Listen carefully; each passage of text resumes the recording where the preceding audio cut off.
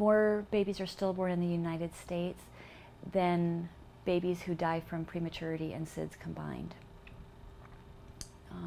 That's significant to us because the resources that are put towards prematurity and SIDS are vastly greater than what's been put towards stillbirth historically.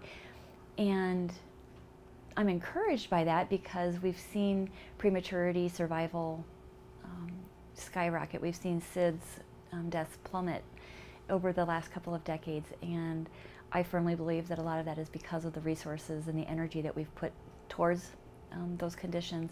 And so I wish and I hope that if we can get to where we can put that kind of energy and time and resource towards stillbirth, we could do something similar. I think the medical professionals tend to downplay a lot of it because they're taught in their training that these aren't very common occurrences. I think they are taught that these things just happen, and so why worry about things that you can't control or that you can't fix? I think a lot of it comes from our desire to not scare pregnant women. We go out of our way to encourage women to have these blissful, happy, innocent pregnancies,